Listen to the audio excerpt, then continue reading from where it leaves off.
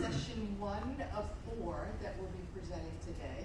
We'll kick it off with part 1, Zoe Hot Topics, Installation and Administration. I am Rose Sikhatch. I am the Zoe Onboarding Squad Lead. And what that means to all of you is I try to help folks, we, the onboarding squad, we try to help folks get started with Zoe on many levels. Whether you're a vendor who's looking to extend Zoe, or you're new to Zoe, or a new user, and you're interested in something technical or non-technical related to Zoe, this squad helps put you in touch with the right folks and get you going with all things Zoe. So certainly, please feel free to pull me aside in the hall, reach out to me if I can be of any assistance whatsoever. I can almost promise you I'll get you in touch with the right folks to get you going.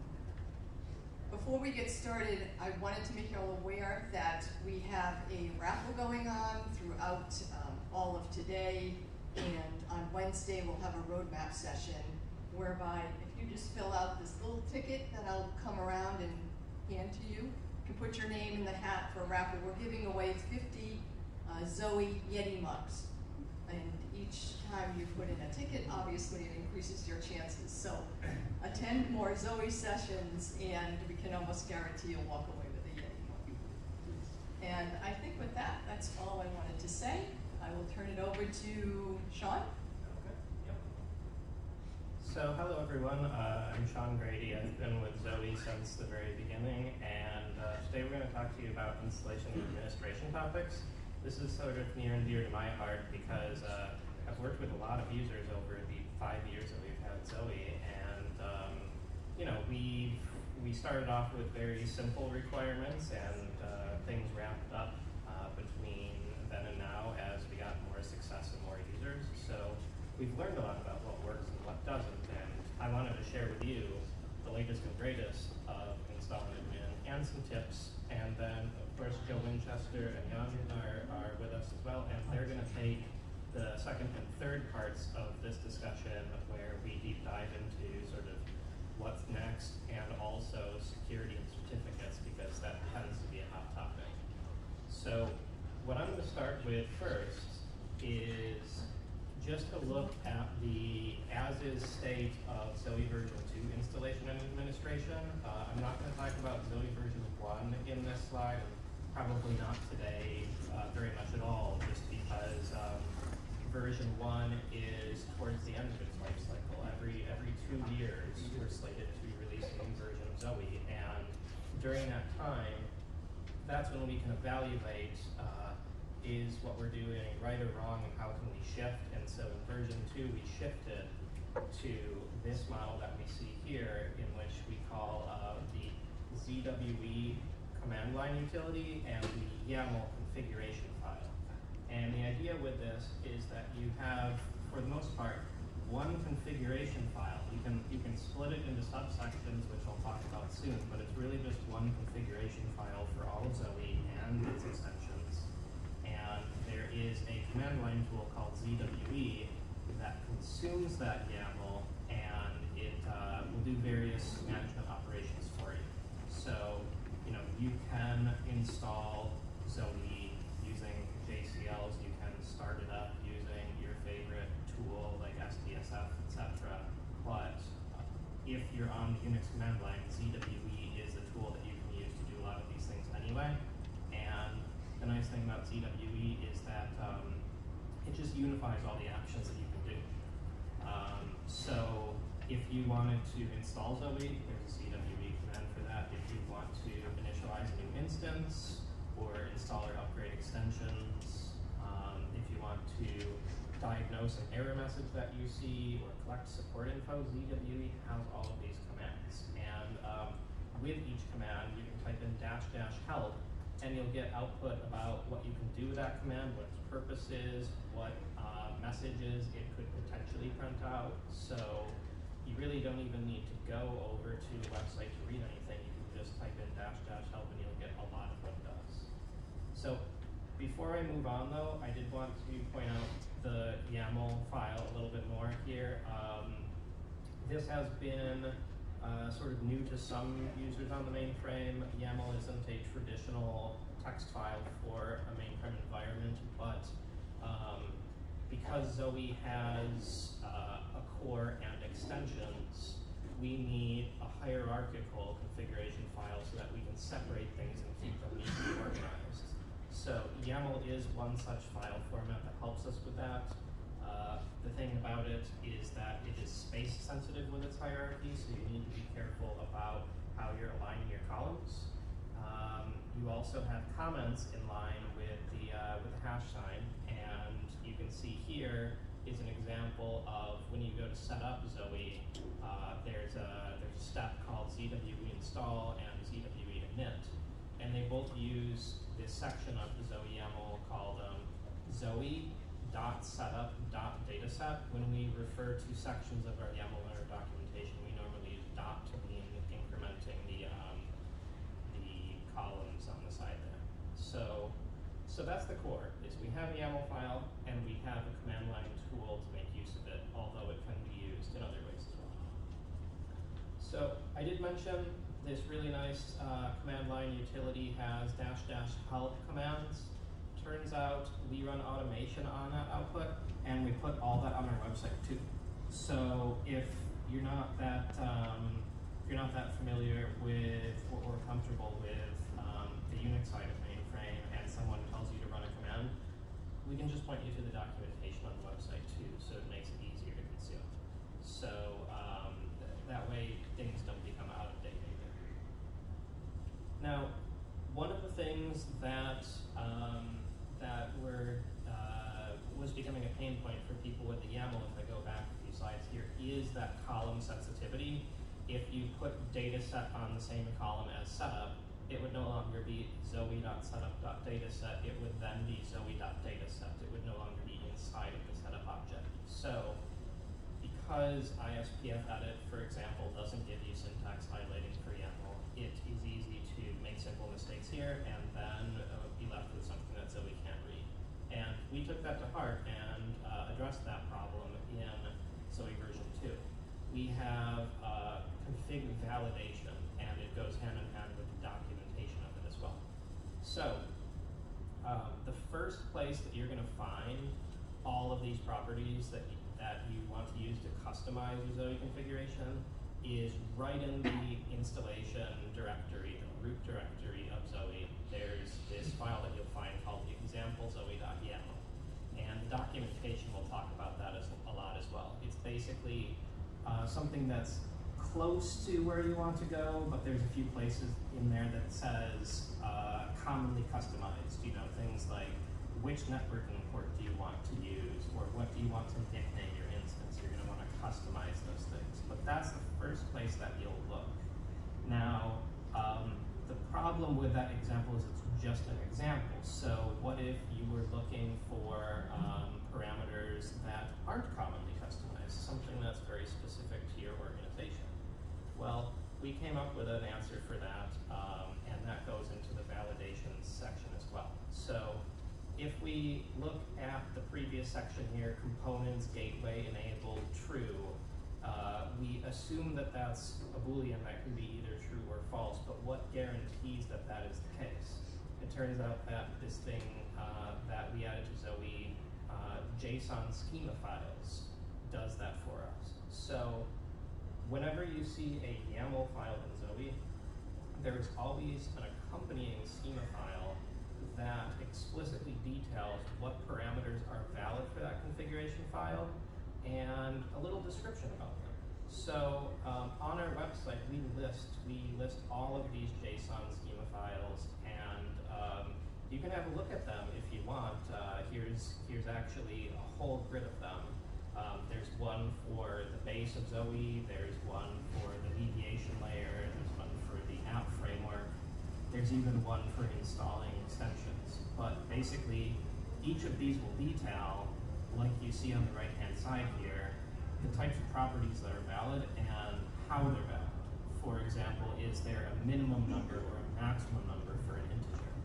And that is very good for making sure that we don't leave anything undocumented, but we also have automation on top of these files. So whenever you go to start up Zoe, Zoe will not start up until it guarantees that your YAML file is correct against this schema. And if it's not, it's going to tell you what's wrong. So here's an example of that. Very, very simple thing that you could do wrong in your Zoe YAML is, what if you just made a typo? What if you switched 2 letters around? So when you're customizing certificates, which we'll talk more about later, if you meant to type in PKCS12 type certificate, but instead you got the C and the K reversed, if you started up the servers and didn't do any validation, you might have very weird error messages. They might tell you things that aren't really the issue. The issue is just a typo. But because in the latest versions of Zoe, we do validation about your config file before we start up Zoe, we can give you an upfront error saying, we're not going any further because we know that this config is wrong. So on the left-hand side here, you'll see that we have an enum saying, here are the types of certificates that can be valid for Zoe. There's a few different types of key rings and PKCS12. And because PCKS12 wasn't in that list, when you go to start up Zoe, it's going to very quickly tell you that there was no matching email value at Zoe certificate key store type.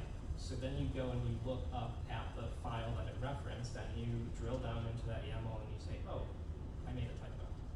So this output on the screen here is a little bit old, actually. I sort of reused this from a previous presentation. We are constantly making this output more insightful. I think these days it will actually tell you what value was wrong and what the possible values can be, so you don't need to do as much digging. So imagine that this could say even more, but at its core, what it's telling you is that it knows that you've done something wrong, and so it's saving you from more time-consuming troubleshooting later down the road. So that's a little bit about validation. There's a few slides where we'll return to that later, but it's very important for making administration easier so that you can see what's valid and that you can troubleshoot very quickly. The next thing that I wanted to go into was something about dividing this YAML so that it's more effective in your organization, and also about using partners. So if you've seen this Zoe YAML before, you might have seen that it's like, I don't know, a 300-line long file that talks about everything. But when I say everything, I mean that it talks about certificates, it talks about ZOSMF, it talks about Java and Node, and in your organization, the people who maintain those, the settings of them, or where they live, or what version they are, those could be different administrators, and so you wouldn't want them to be responsible for editing one file. And we did take that into account, so I wanted to point that out here. It's in our documentation under this section called using the config manager, because config manager is what drives all of this, and there's a few slides about that as well. But the short story here is that whenever you see a config property, like in our JCL to start up Zoe, there's a config equals line. You may see that saying, /home/myuser/example-zoe.yaml, but you can swap that out for a syntax in which you have the word file or the word parmlib, and then parentheses and the name of the file or data set that you're pointing at. And what happens is you can have multiple such files. They all need to be matching the same schema that we talked about earlier, so they all need to be talking about Zoe. It can't be like your grocery list. It will just fail validation. But it's just splitting that one big file into multiple smaller files. There's actually an example of it here. You can see on the left, imagine that's one big file. We're talking about certificates and Java and ZOSMF.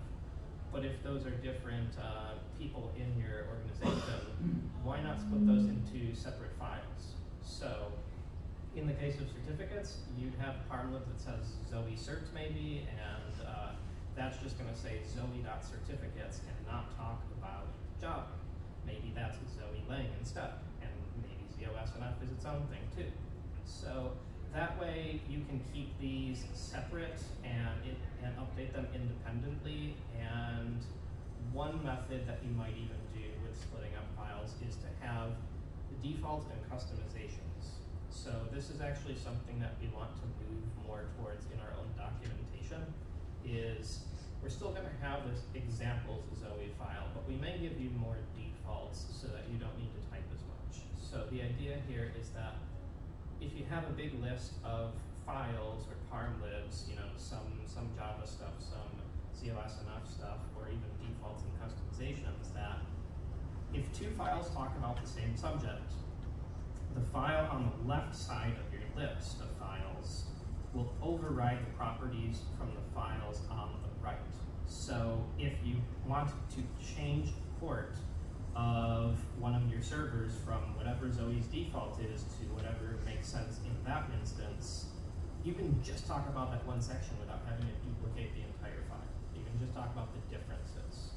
And I would highly recommend using this so that it's easier to track what did you actually change in Zoe, because the example zoe.yaml that we give you, we don't really want you to edit it in place, because then you're going to have issues if you want to go back and figure out what you changed. So it's always better to copy these things out and to limit your changes to a separate file so that you can actually see what the difference was. So all these things are, by the way, on our website, docs.zoe.org. So if you need to refer to this, you know, somewhere between this and the slides, you have all the info that you need. In addition to just splitting up the YAMLs, the YAML files can also have a little bit of logic in there. So if you want to make your configuration file portable, if you want to have a Zoe instance on 5 different LPARs, and they're very similar LPARs, but there are a few differences, like host name, for example, you know, you don't want to end up with something that's hard to maintain by needing to hand type everything all the time. So it turns out that in these YAML files, if you use the syntax $ and then 2 curly brackets with space after and before the opening and closing curly brackets, you can type a little bit of JavaScript logic in there. It's not Node.js, it's not a full-blown JavaScript engine.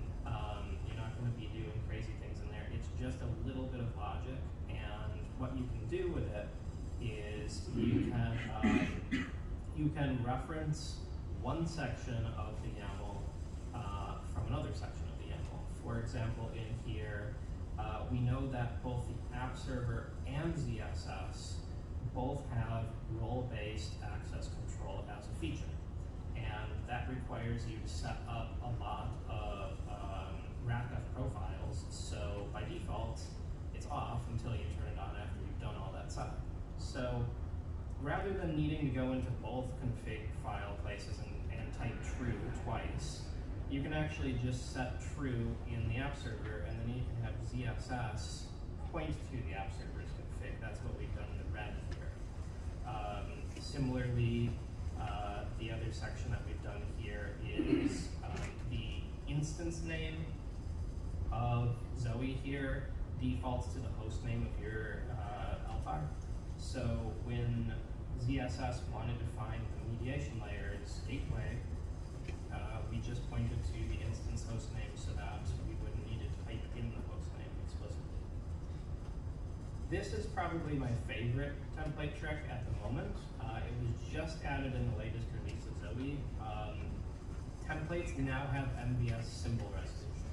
So at Rocket, we wanted to set up one Zoe config for our entire sysplex, but we needed to vary the host name. So in this template, you'll see that we set ZOSMF host is pointing to ZOS.resolve symbol system.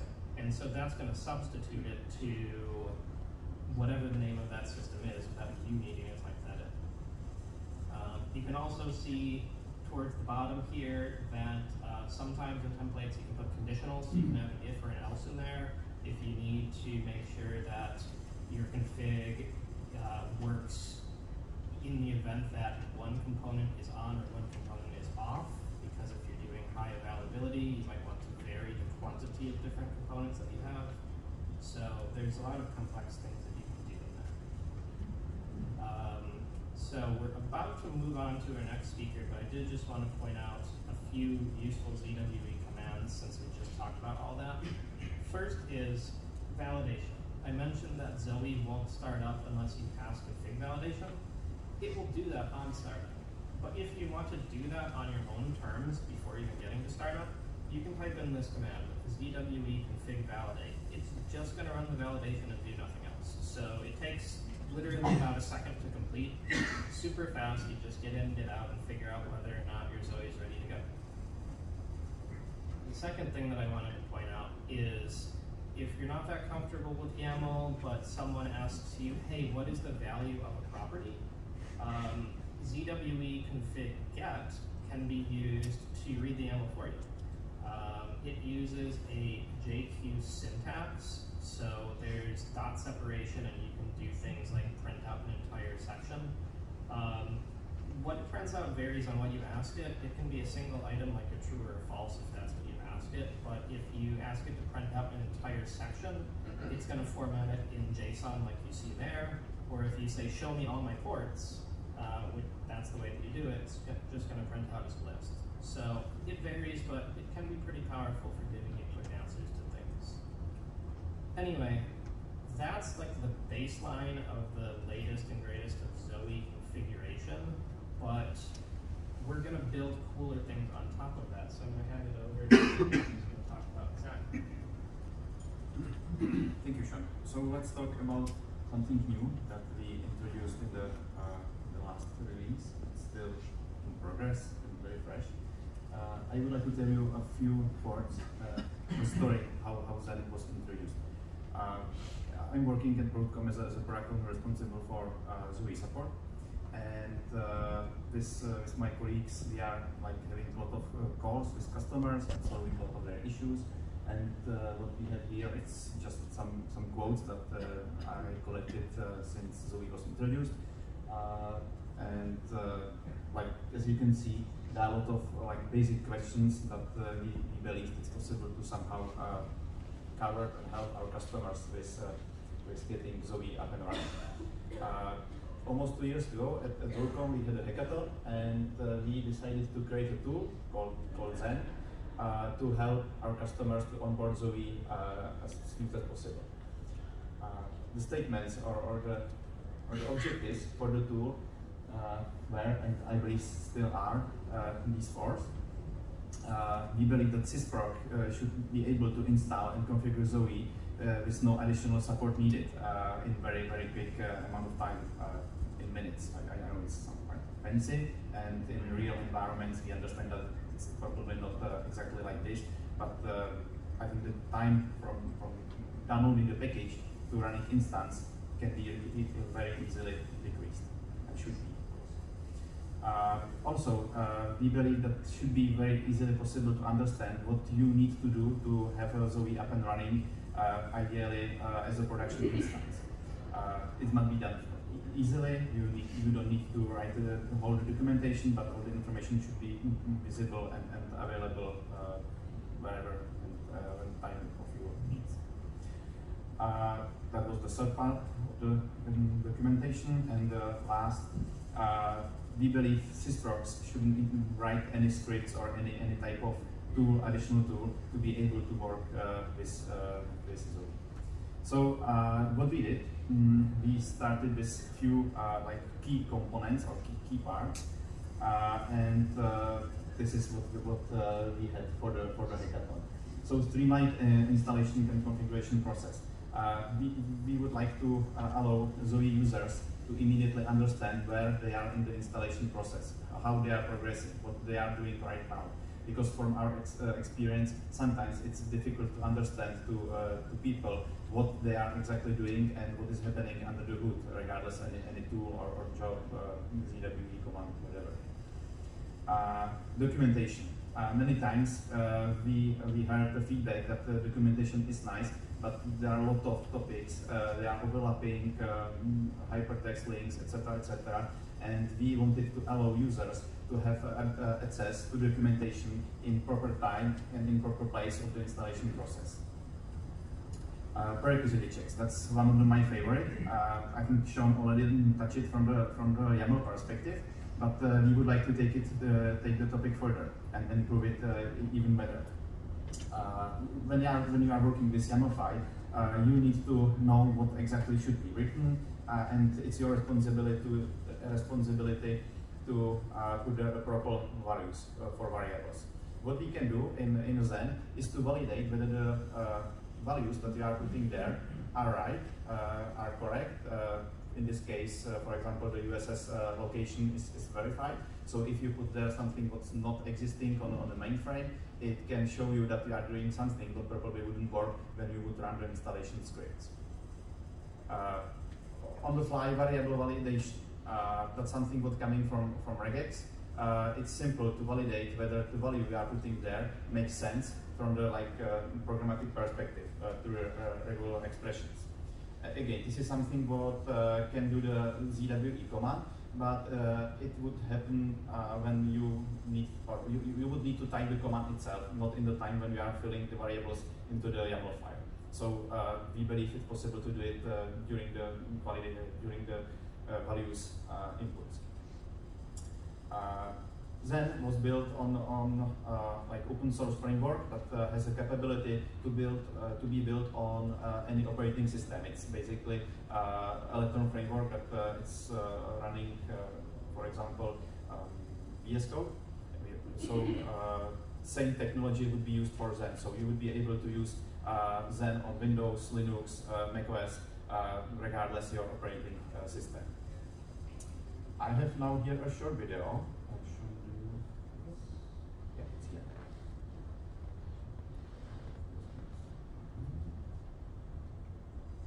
So what we have here is the Zen version 2, because what happened, as I mentioned, we developed Zen almost 2 years ago. The hackathon project happened 2 years ago, and since that time Zoe changed a lot. So last two years we were reworking Zen to allow or to make it compatible with the Zoe V2. So this is the code that is already available. I have the link that you can then go and try Zoe Zen by yourself. And I have here a short video. One disclaimer, I did the cuts in the video. However, just where the spinner were rotating, and it was just about downloading, uploading, running the scripts, etc. But the real work that I needed to do, it's there and it's real.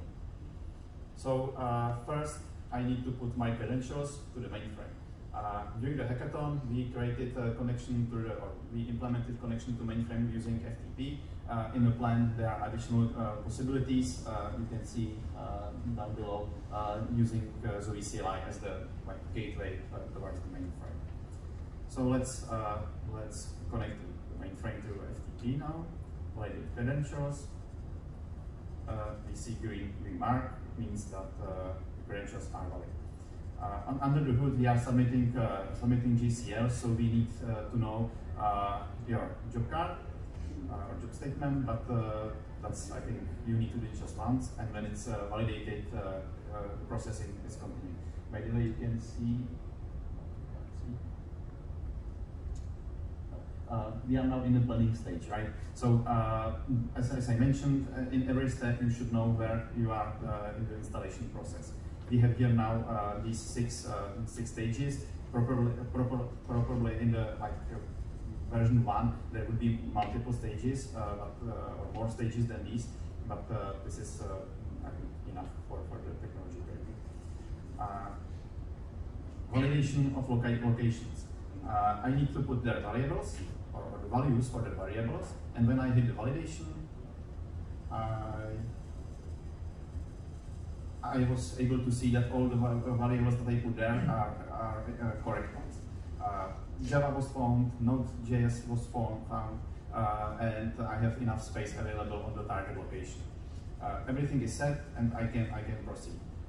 Further, there will be probably also information about the networking, because there are some defaults for it, and if you would like to install Zoe, you need to have some networking work done, validate security, etc. All these things can be done in one of these stages, maybe in the planning. That's up to discussion. But in general, the validation that I just showed would be applicable and available for any other variables that are needed before the installation can happen.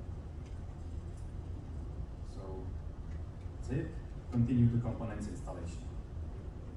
Now, What we are seeing here is, I think, very nice thing that it's not obvious for the first sight, but Sean mentioned that Zoe has schema files for YAML file.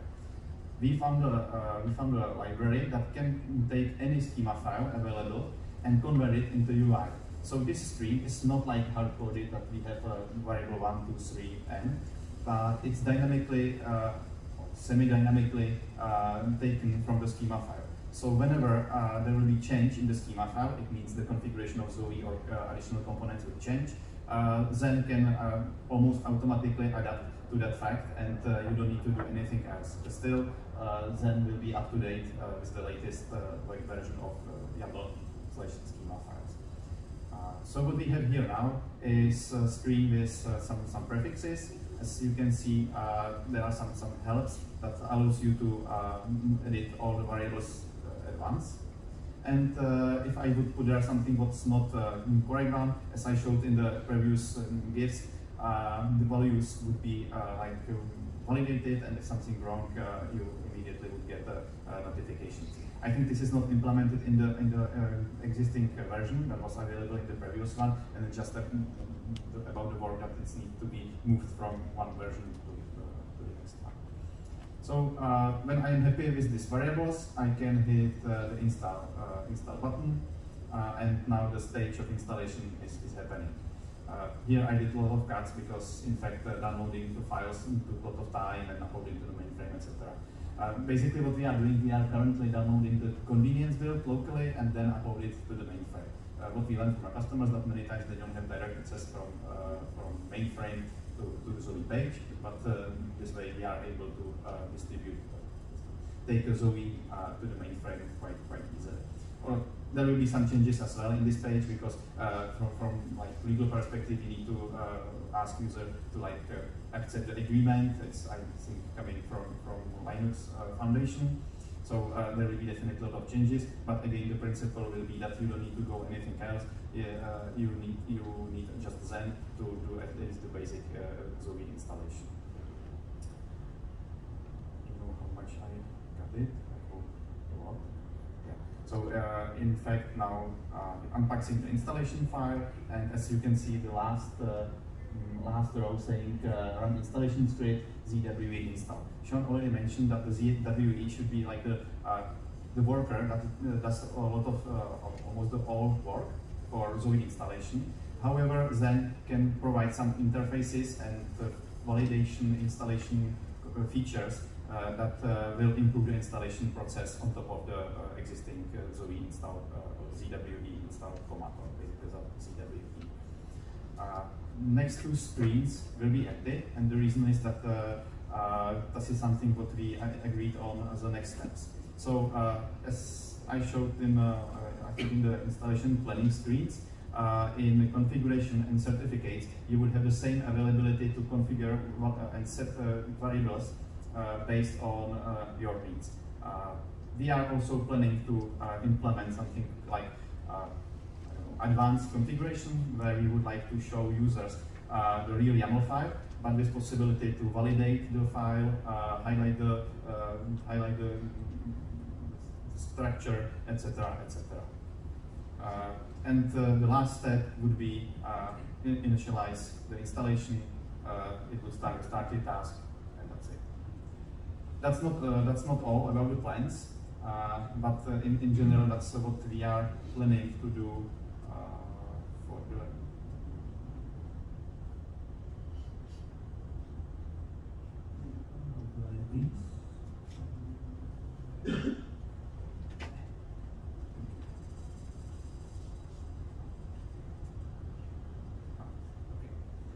Video. So the plans and what you can do almost immediately. If you would copy these 4 commands, you will download Zen from Zoe repository or GitHub repository, and you run it from the source. So you can try Zen today. The next milestone that's planned, I think, in less than 3 months, right? Something like that. we would like to, as I mentioned, put the certificate configuration. We understand that certificates, and Joe will be talking about it a lot in the next minutes, are quite very difficult for people to understand what is needed, how to validate, and all these things. So we plan to put some UI stuff into the Zen that would allow, that will simplify the certificate configuration. I already mentioned full YAML editing mode. Many customers would like to have a visibility what's under the nice UI, but still have a modern capabilities like code validation, highlights, etc. Validate security definitions. I don't know whether you know or not, but in ZOSMF there is something what is called like security configuration assistant. And if you would put a special XML file into it, upload it there, it can do the validation of the security definitions that are implemented in that file. It has a nice REST API, and we would like to show this tool or present this capability into the Zen. So you will be able to validate and test your security definitions for Zoe. From our experience, again, it happened many times that someone just made a typo in a definition, and it was quite painful to then find whether the character in a name is correct or not. And this is something that would be hard to find, but the security assistant can help a lot. This is your cybersecurity assistant. And that's basically the objectives for the current EI, Zoe.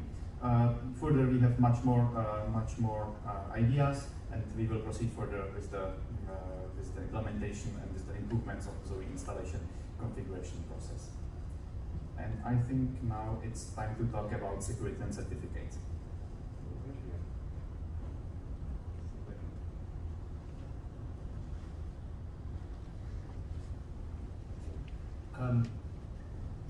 Good morning. So my name is Joe Winchester and I work at IBM, but I often tell people that I have the best job at IBM because IBM pays me, but I kind of work for the Linux Foundation, Open Mainframe Project, and I work for all of you, which sounds really corny and cliche. But one of the things I'd like to say, just because we haven't had any interaction yet with the audience, how many folks here are like sysprogs who've installed Zoe on a ZOSL1? Cool, good show of hands. Okay, you're in the right room because we just went from, we went from like straight to 6th gear there, so that's phenomenal. Thanks. And is that like Zoe version 1, Zoe version 2, or sorry? 2.9, good for you. Wow. You get a prize, you get a sticker. Thank you so much. So 2.9 I think is our latest release. Yeah, we didn't really kick off today with a sort of Zoe overview. I'm trying to think, so one of the things, sometimes a lot of folks install, we wanted Zoe at the outset. The three things we talked about were open, simple, and familiar. There are three design concepts. I think you were there, Joe, at the start, and we tried to be true to those. And one of the things we wanted to do was sometimes it's very hard for people to get going with mainframe modernization. Like you have to install a ton of stuff and get like an assembled kind of SWAT team of like sysprogs and security admins, and it's quite hard. And often people just give up on that journey. So there's a very successful part of Zoe, which is a plugin for Visual Studio Code, and we have an IntelliJ one now called the Zoe Explorer. And I think this talks. Rose, do we have like an overview slide of the whole landscape of the week for Zoe or not? We do. We do? Yes, at the end of this At the end of this one, yes. Thanks. I'm sorry, I'm just saying here. I should have looked at these slides before, but we've been fooling around as well. Okay, so if that's your gig, you're going to find a lot of really good subject matter experts here, and that's a very great thing to just get Visual Studio Code, get it up and running, it's very popular in training courses. It has a very basic authentication model, which is your user ID and your password have to be stored and retrieved on your client machine and flowed every time to ZOSMF or FTP or whatever. That's an attack surface. People later will tell you about everything we're trying to do to reduce that attack surface and secure that. But a lot of shops want to do some more advanced things, which is have the ability to disconnect the URL that you're going to with ZOSMF to perhaps go across LPARs, so high availability. You can extend that with lots of APIs for the CLI plugin, and you can then get into more advanced authentication methods. And like X509 client certificates. I think OID got added recently, which is where you authenticate with some external provider, multi-factor authentication. And this ZOS component sits behind that and gives you that, basically the brains, the lungs, the heart of enhancing that user experience. That's the scenario number one that we see. Number two, this is Zoe Desktop, which is, we've got presentations about this week, and I think Ulf is going to talk at the end about that, which is a really great way to just log into z/OS with browser. And that's also the kind of backbone behind the DB2 administration and the IMS administration foundation. Okay, cool. For the folks who installed Zoe, how do we work this piece of tech? I push that button. Okay, cool. Here's everything that I just explained, but it's on the diagram. I should have done this before. Is that like a laser beam? Oh no, that's the up button. Here we go. Sometimes it's like a laser beam. Wait, can you make the text smaller? Sorry, thanks, sir. There should be a Can I make laser the text beam. smaller was the question. I'm going to build this up over time, and so that's our Zoe command line interface, which is what I just sort of talked about. Doing Zoe jobs, list jobs, listing a bunch of jobs. You can go into ISPN and SDSS and that's it. Very, very popular. It varies from now, by the way, do folks know much about certificates or not? No hands gone up in the room. Nobody wants to step forward and say, I have a certificate. Joe does know a lot about certificates. Okay, so I'm going to do a little bit of a kind of certificate primer. It surprises me, and it's not meant to be a derogatory statement, but how little people understand about certificates, and how little really experienced z/OS sysprogs that I just worship and have huge amounts of respect for, how little they know about Unix system services. And maybe that's my privileged smug viewpoint. In my 25 years at IBM, I spent the first almost 15 of them working outside the mainframe, so I'm quite familiar with this well. So if I say something that freaks you out, or just follow. Okay. Now the z/OS component, once it's installed on Powser. By the way, does anybody in this room configure z/OS/MF? Or not? Few hands have gone up. Okay. So for you to be able to connect, so z/OS/MF has a user interface. It has, multiple technologies. You can log into the browser. You can type in your URL. I think 443 is the default one /MF and log in. What your browser will do is z/OS/MF presents a certificate to your browser, and Zoe CLI and Zoe Explorer and Zoe Visual Studio Code or IntelliJ, they need to be able to do that. So the data has to be encrypted. So that's what's called TLS or transport layer security. And if you log into a browser, you're going to see HTTPS, and the S means I'm secure. If you don't see the S and you just see HTTP, it's not secure. And when it's not secure, everything that flows back and forth between here, anybody can snarf it. Okay, so a bad actor could sit in the middle here and look at packets of data going forward, and you have an attack surface because they could retrieve out of there information coming back that perhaps you didn't want them to see, some sensitive information, especially if you work in healthcare or whatever. You have PI personal data, and you can be fined and hunted down by large institutions that make your life difficult. And also, every time you authenticate, every time you do what's called a REST API, your user ID and your password and the basic authentication are going to be flowed down on the HTTP header. And on the HTTP header, that's going to be in the clear. Okay? So somebody could hit you, they could attack you, they could read it out, they could read out the IBM user if you wanted, or TST or Adam. They could log in elsewhere, they could upload their privileges, bad things could happen. Okay? And again, there's lots of talks to share about that, and I'm not the expert like Adam. Mark Wilson is here from Italy, and there's lots of people who can tell you how to secure it. Okay. So you're going to create a certificate for z/OS/MF, so you're going to HTTPS it. That certificate is going to be likely to be held in a keyring, SAFTP keyring. And when you do that, that certificate is going to be presented. I'm going to talk a little bit about the common things we have.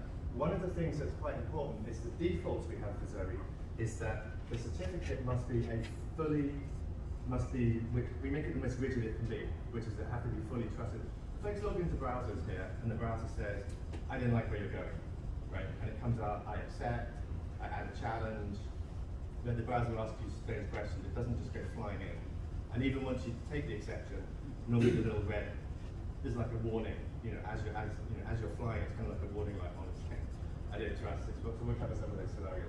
If you ever come across this, there's a parameter called reject unauthorized false to override. Okay. Does any of this make sense? Okay. Now, with all of our Zoe z/OS components that Sean and Jan did a really good job at, we start a number of, I guess, microservices. And these microservices are, they perform various functions, and these microservices need to communicate with each other, and they're running under Unix system services. Okay? And I'm going to see if I can get some next time. We've got some animations. Ooh, cool. I have some animations. Now, for these microservices, so we've got Zoe clients communicating to ZOS. With these microservices communicating to each other on a ZOS LPAR running on the Unix system services, they also translate on they also talk to each other on the TLS. Okay? So you've got the kind of client-server posture, but then these need to talk to each other. So the Zoe certificate, there's, you configure one certificate for Zoe.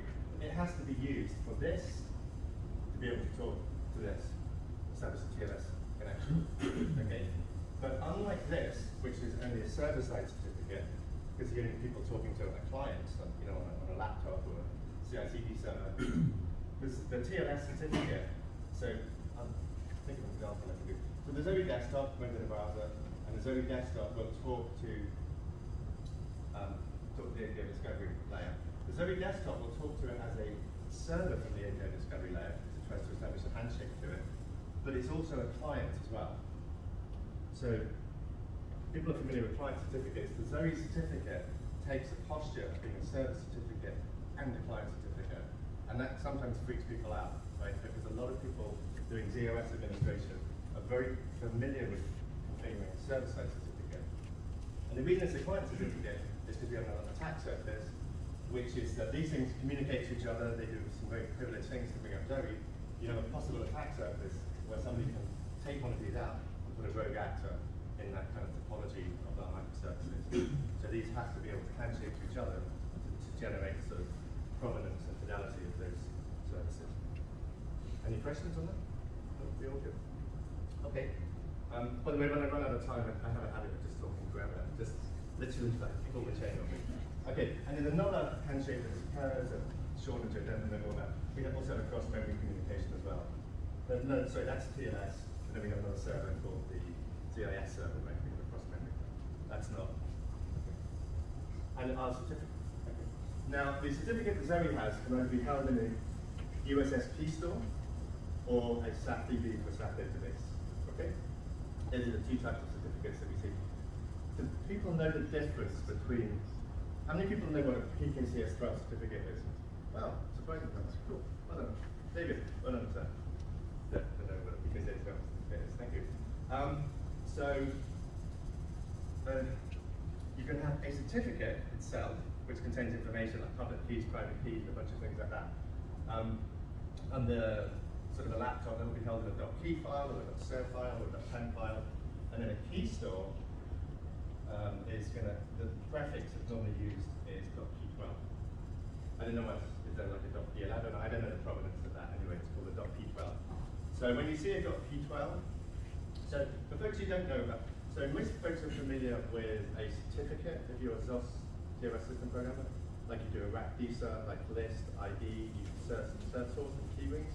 The key ring is the thing that holds them all together, creates your chain of signing authority, and it's owned by a particular user ID. So if you have privileges for that user ID, you can access that key ring. And in the SAP-DB, you've got BATSA, which then holds it. Okay. Those two analogies are the USS, you've got key files and the key stores. Okay. And it's making sense.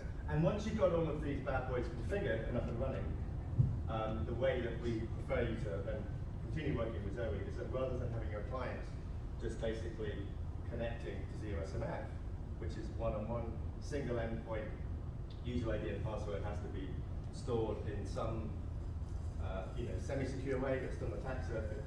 You can go through the API gateway, which gives you high availability, multi-factor authentication, and lots of much more secure things. Especially if perhaps the laptop running this is in the public cloud, and you really don't want user ID and password to be there. There's lots of ways that we can store, other tokens in there that can be used. And you come down to here and it flips it out, associates with the TSA user ID, and then goes southbound. You guys are with me, or? I should have brought a coffee cup. As Sean and Jan were saying beforehand, the way that you configure the kind of mother of all Zoe files to configure is a zoe.yaml file. Who was the person who said that they configured 2.9? Somebody said that they had. When you configure, one of the things that's very difficult to do is, so these are screenshots of the file and it's all prettified and colored, and that's because I'm actually using the Visual Studio Code plugin in the Zoe Explorer to edit it. And because the Visual Studio Code plugin comes with a distributed world, you know, all the sort of PC boys and girls, it can just eat YAML for breakfast. When you go into ISPF 3.4 or 3.17 or something, it's just a bunch of green on black.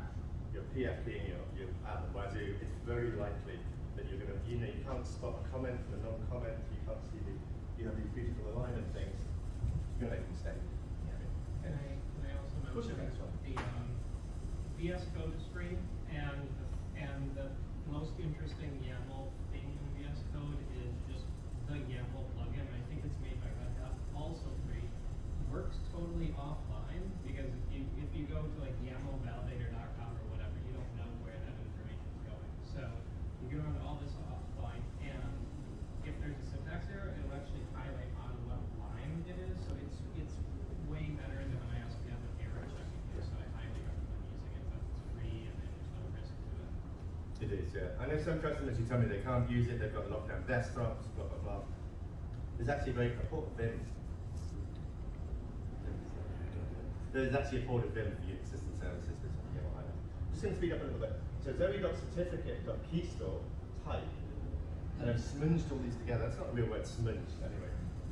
But obviously there's lots of other bits of those, but the Zoe's like a dot syntax. That's the bit, that's the magic that says when all these microservices power up, where is the Zoe certificate? Zoe certificate.keystore type. But it's only get to keystore type. And we have certificate keystore type PKCS12. We point to the path of the keystore, the password, the keystore has a password, and the alias, which is basically it's not the name of the certificate, it's the certificate can have a different name, but when you import it, it's the name we're going to read it. So it's like the label and the keyring. Or so it's certificate keystore, and then we have this strange syntax that got kind of invented afterwards, and it's not a path, it's not a / for Unix path. It's like the word stat keyring, colon, 4 slashes, I think you can have 2 slashes now. The user ID that owns that keyring, and then the name of the keyring, and then the label of the people personal certificate inside them. Okay? We good with that? You get those wrong and it's all going to go south. Okay, so that's very important. And to get 2 quick examples, I'm just maybe just like hit the gas a little bit. So I might hit the gas tunnel, I'm in the US. We call it accelerating in Europe. So folks get confused, and I still get confused about that. So if you really know what you're doing, you can bypass Zoe in a certificate. Okay. If you really understand certificate management, you go straight into zoe.certificate.keystore type. You've got your own certificate, maybe somebody gave it to you, provisioned it for you, and you just point it with those paths, power up Zoe, and you're off to the races. Okay? I really suggest. Now, unfortunately, our documentation is a little bit wrong because our documentation kind of goes straight into say, we'll create a certificate for you. And a lot of people don't want to create a certificate from scratch. That's a hard thing to do. It's a hard thing to get right. To say, I'm going to create a certificate that's fully trusted, and fully valid for all my subject alternate names, are much better to import. And the Zoe init certificate, we provide default templates, and these are so Zoe, in the section called Zoe.setup certificate, which is indented. It's not Zoe's certificate, it's Zoe's setup certificate. We provide 5 scenarios in our default YAML file for what is it you're likely to do. And the 2 most common ones that I see is you already have an existing certificate and a keyring. It's probably the same one that ZOSMF is using. It's from a certificate authority that likely your browser clients already trust. Just make Zoe use that. Right? Please, that should be your opening gambit. Right? If everything fails, for whatever reason, you can create a PKCS12 certificate in Unix System Services and use that. It's going to be self-signed, it's going to be untrusted, but that's really any kind of proof of concept MVP stuff if you can't talk to your security department to get them to use that certificate. Does that make sense? Any questions on that? Cool. much time do I have, by the way? Ruth? What? 5 minutes. But you said there were slides at the end about. Yes. I'm gonna have to 4 figure that minutes. out. And now it's 3. I've gone into a colleague of mine actually, Sam, wrote a very good blog. If you're a Zoe user, we have good Zoe documentation, but if you go to zoe.org and scroll down, there's a blog site called medium.com/Zoe. You can always see our latest 3 ones, and you can just go there and read. There's a ton of phenomenal information. And Sam and I actually kind of worked together to write this, because Sam was shadowing me, and she was just on so many customer calls where I was explaining to them how to do this, and she was literally taking notes right in the background. She was like, "Hey Joe, I think this is it. I've written a blog." I'm like, "I love you. This is pretty good about this." But here's something. So now, just because I'm being a bit fancy pants and it's a bit early in the morning, I'm doing Zoe TSO issue command, because that's a command to issue it from a client. I could have just logged into TSO and just taken option 6. So rack DSA, list keyring, IZD keyring, IZD default, IZD user. That will tell me details for the ZOSMF certificate. On my LPAR that I used in this example, that's my label, my cert, and that's my label for my certificate authority. Okay. It's not going to be that at your shop, right? You're probably going to have an intermediate, you're probably going to have a root, different labels, but once you've got that, at least you can begin, start going, what are you doing now, okay? And that's just the, well, I don't have screens for this. I'm really sorry, I have Broadcom, I have BCF2 and Top Secret. This is RackF, and I'm not pushing RackF, and I'm security managers. It's just a, yeah, they have slightly different formats, but Zoe.yaml needs the information yeah. to find, right? Get that information. Right? Talk to a friend, raise a top ticket, get that information. And if you have multiple circles, write them down. It's important that you know the whole chain of certificate authority. You'll see why that is. Now, when we go into Zoe.setup certificate, the section called scenario 4, and you start to configure this. You don't need to do this, by the way, but I'll show you what happens when you do it. Because we still need to create, so Zoe can't use the certificate by ZOSMF. Zoe can't use the keyring where ZOSMF is pointing to the SAP-DB certificate. Zoe still needs to create its own keyring that then connects to the certificate and connects to the circles to go through that. So we're running in a different user ID. Okay, so what you do is you specify in the Zoe.yaml the keyring name of the keyring that we're going to create, so keyring ZOSMF, the owner of the existing keyring, which in our case is like IZUSVR, that's a ZOSMF one, the label that we saw earlier, and the certificate authorities, and this is interesting as well. I think in our default they're all on one line, but to understand YAML syntax, a lot of customers trip up over this. If you have like an intermediate and a root, or perhaps 2 intermediate and a root, they all need to be here with that way. Let's go back one. With that minus statement and the name of the certificate authority. You miss one out, it's going to go back. It's just, bad things will happen. Okay, you're not going to get the proper trust meeting. Okay, and I've got a little example of that, like ZOSMF intermediate. I'm going to make those ones up, whole quick root. That's what people tend to do. You might have 2 or 3 or 4. There's no limit on the number of things you can do. And then when you're in Zoe using the ZWE command, which Jan and Sean talked about, you go ZWE init certificate, you can't see it up. Sorry, Joe. ZWE. I need a laser beam on this. I'm sure there's a laser beam. The last button. There you go. 2 minutes, Joe. And then Star Wars fans in the room. 2 minutes. 2 minutes. Like if you push a lightsaber and it comes out red, it means you're like the Sith Lord. Okay, 2 minutes. Thank you, Rose. ZWE init certificate. By the way, these are all up there. And the thing that I always like to do is I can -- security dry run. What it does is it creates a piece of JCL for you that you can then look at later. If you don't do security dry run, it submits it for you. You're going to get a bunch of errors in your syslog. And I've literally been on calls with customers where they don't do that, and literally 2 minutes later, like somebody else in their company, like he's like, "I'm sorry, I'm just getting bugged by my, I've got all these syslog exceptions, because somebody's like, what are you doing? You're taking all these certs." So just be careful about doing it without that. I've got a little video. I'm just going to speed up. When we submit it, I'll speed to the next slide. What I wanted to show you is we create the JCL, and you can look at it and it's split up nicely. You can see like these add rings, Zoe keyring, that's going to create it. So run security dry run, get all the commands, and then one by one step them through, because it might be that in your environment somebody else with more privileges can run them, or you need to negotiate with somebody, the naming conventions aren't quite right. And then, I'm going to hurry up now. And then don't forget, once you generate the certificate, you have to update the Zoe certificate. Well, I know to do copy paste and splat our default. And I think there is a way that it does it automatically, but I didn't even know if that bit was passed. I don't think the driver, I didn't think the driver Right. can do that. Okay. Rose, do you want to yank the chain on me? Shall I just? Yeah. Yeah. Okay. He finishes and he's winding up. Is it me? It's you. Oh, I'm I'm so sorry. I'm keeping you too long. There's another one for the PKCS 12. Look at these in your leisure. I hate saying that to people because people never look at recordings of meetings and stuff, but there's all of good information. And then that's the thing I was talking about. Not secure. This particular certificate happens to be not secure. You can see it's the one that I use, not self-signed and self-signing. We'll talk about that later. That's my PKCS 12. Where's our end slide? With the session. There you go. Here we go. Bruce, you want to talk to this? Sure. Yeah, thanks, Joe.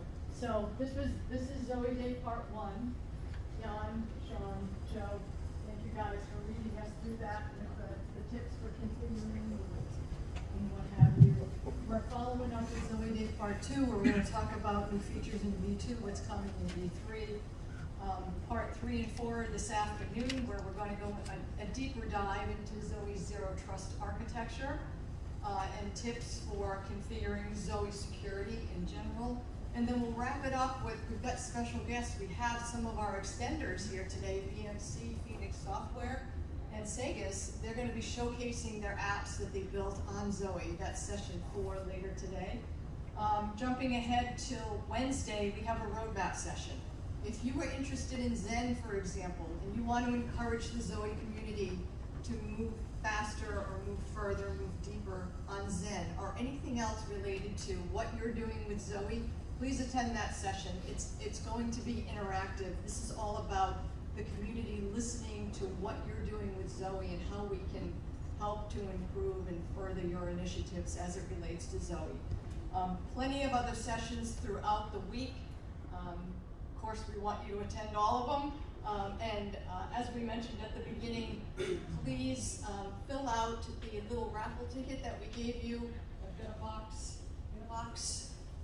So put your raffle ticket in here. Every time you attend a Zoe session, you can enter, and we have 50 Yeti mugs to give away. So very likely that you'll win one, and you'll be the envy of everyone in your workplace.